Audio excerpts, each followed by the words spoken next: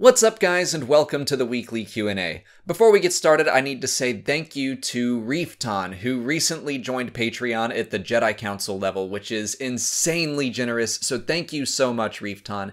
You actually helped us jump above 2 Patreon goals, and that means I've got audio commentaries for Attack of the Clones and Revenge of the Sith coming very soon. I've been sick for like the past month, it seems, and I don't want the commentaries to be full of coughs, but I will be recording those as soon as I can. Our first question today comes from Michael Fodera, Josh Lowe, and a ton of other people who have all asked me if Kylo Ren built his lightsaber by modifying the one that he used as a Jedi. Yes, I do think that's what's being implied, because the hilts, or at least the very brief look we got at the one that Ben Solo was using, the hilts are very similar. So I guess in my mind, I like the idea that he simply bled his own kyber crystal and it cracked, and so he had to basically gut the thing and add the vents so it wouldn't explode in his hand. Now, he's not a Sith, so he wouldn't be required technically to take up the kyber crystal of a fallen Jedi, but he had plenty of options. He killed a bunch of Luke's students. He thought that Luke was dead. He could have taken any of those kyber crystals and bled them as well. But yeah, I think that the implication is that, yes, he did probably just modify the lightsaber he used as a Jedi. David Harper Jr. asks if there's anything I'm hoping that we do not see in Solo: A Star Wars Story. I just did a video on 10 predictions of things I think we will see, and so is there anything I hope that just doesn't appear at all? I hope that Han's service in the Empire is left out. I guess I never was a huge fan of it. It didn't bother me, but I always think of Han as kind of a DJ type character. He's just out in the galaxy for himself and no one else until A New Hope happens and he joins something larger than himself.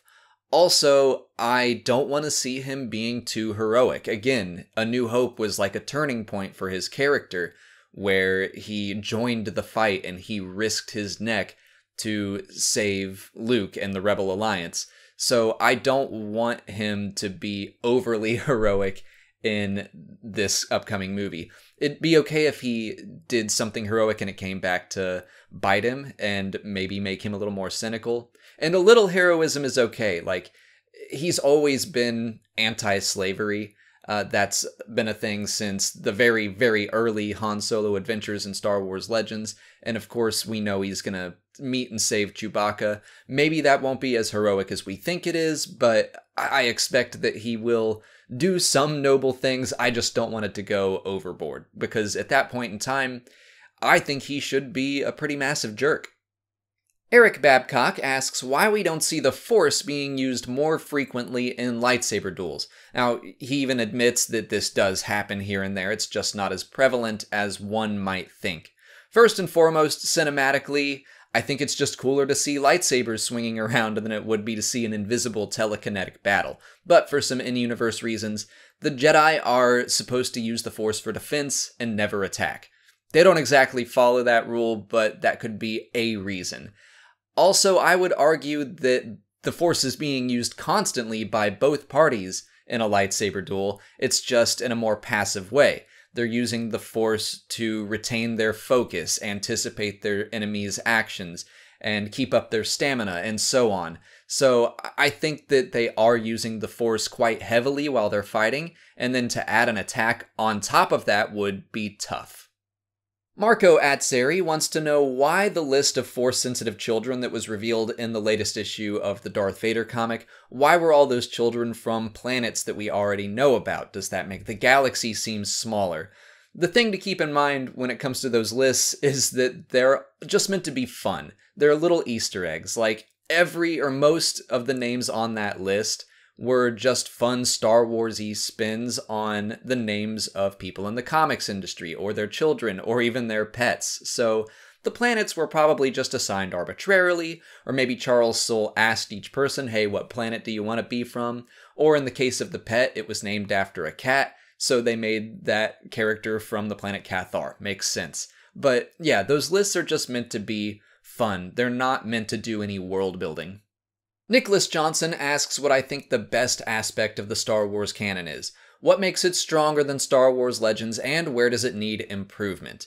I think the best aspect of the canon is the Lucasfilm Story Group. We have a team of people that are making sure that the stories being told aren't constantly retreading the same plots and the same themes.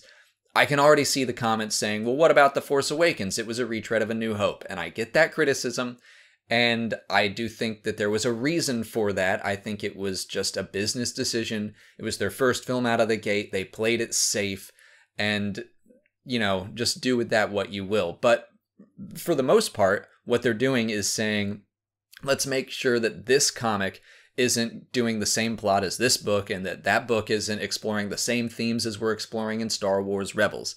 So when you look back at Legends, we had a bunch of just kind of repetitive plots, like a new super weapon would pop up and Luke and Han and Leia would have to deal with it, or a new Imperial warlord would pop up and Luke and Han and Leia would have to deal with them. So I think they're just trying to avoid that. But here's where Legends is better than the canon, and it's just an overall scope and variety.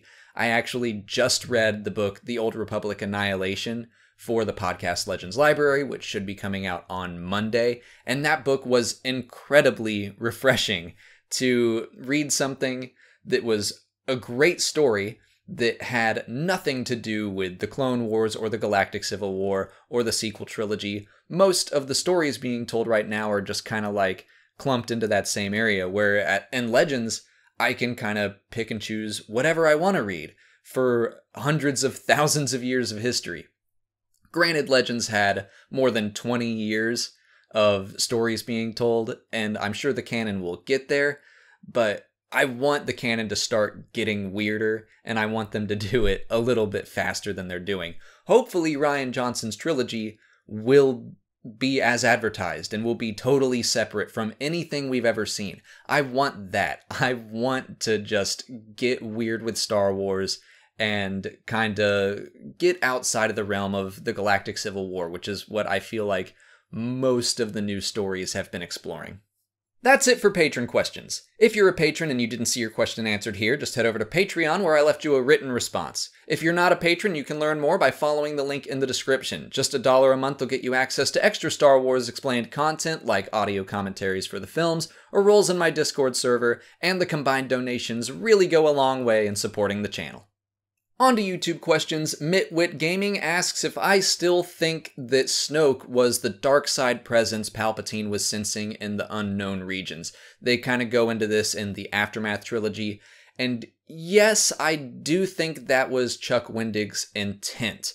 So I'm still going to go with that for now, but I am open to that changing in the future. I mean, the statement was vague enough, and the unknown regions are unknown enough that there very well could be something more powerful out there, or just something different that was calling to Palpatine. Iego Alpha wants to know why the First Order didn't just send out hundreds or thousands of TIE fighters to destroy the Resistance fleet right then and there. There was a line in the movie about how the Resistance fleet was too far away and the capital ships couldn't cover their fighters.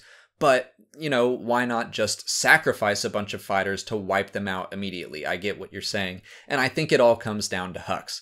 First, the dude is incompetent. We can see that in Captain Kennedy's frustration that Hux didn't immediately launch TIE fighters the second Poe showed up. Also, Hux is sadistic. He gets that from his father. And he's overconfident. He thinks that the destruction of the Resistance is a sure thing. So he was fine to just sit back and psychologically mess with them and chase them down and destroy them one at a time as they were running out of fuel. Droid walks into a bar, asks if the end of The Last Jedi is hinting at all towards a romantic relationship for Poe and Rey. I don't think so, and this has now been stated by cast and crew, but that whole sequence was just about Rey learning that she is not a nobody. Poe introduces himself, she introduces herself, and he goes, I know. People that she thinks are important already know her and think that she is important. So she's now learning that it doesn't matter who her parents were, she is a somebody. Tom Gillard wants to know why Luke says he won't be the last Jedi when both he and Yoda agreed it was time for the Jedi to end. To me, I see that as them saying and agreeing that it's time for a reboot. It looks like it's now going to be completely up to Rey to start a new Jedi Order, and she might call it the Jedi Order, but whatever she builds is probably going to be very different from the order that we saw in the Clone Wars. The next question had some potential spoilers for Solo: A Star Wars Story written out, so I'm not going to show the actual image, but the question itself isn't a spoiler. Battle Up Saber asks what I think about the Empire being the villains in Solo: A Star Wars Story. And we've known that they would be in the movie since Ron Howard tweeted images of their equipment and Imperial officers. I don't think that necessarily means that they are the main antagonists. I'm sure they will cause some trouble for Han, but considering his line of work, there are so many other options that I would like to see explored. I mean, it could be pirates or bounty hunters or the corporate sector. I could see Woody Harrelson's mentor character kind of turning on Han. So just because we know that the Empire is in the movie doesn't mean necessarily they're going to be the main villains.